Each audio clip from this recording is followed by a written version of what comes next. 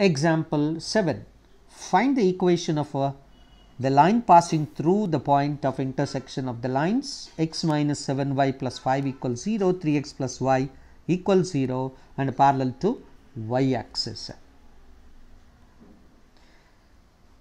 To find an equation to the line parallel to the y axis, a line parallel to the y axis will be of the form x is equals to constant and is passing through intersection of the two lines.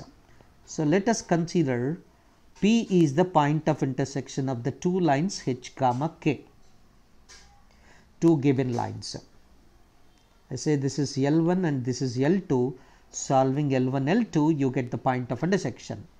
Then I have to find out a line passing through intersection of these two lines, and that line parallel to the y axis will be of the form x is equals to constant, that is equals to k. So let us solve the equations. So solving x minus 7y plus 5 is equals to 0 and 3x plus y is equals to 0.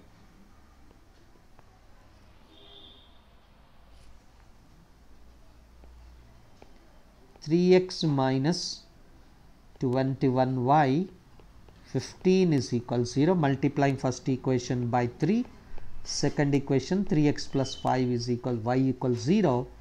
Solving equations minus subtracting minus 22y plus 15 is equals 0.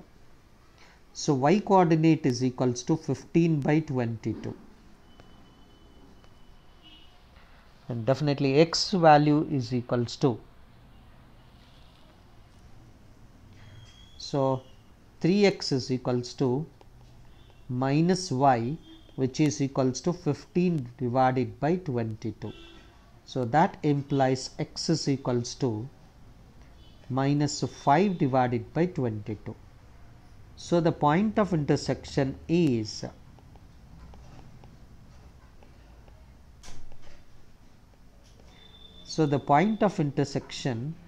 P is equals to minus 5 by 22 and 15 by 22, a common point for L1 comma L2.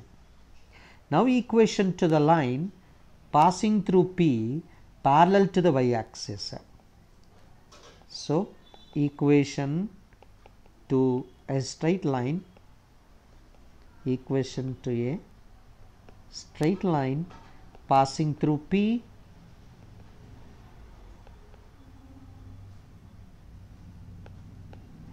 parallel to y axis,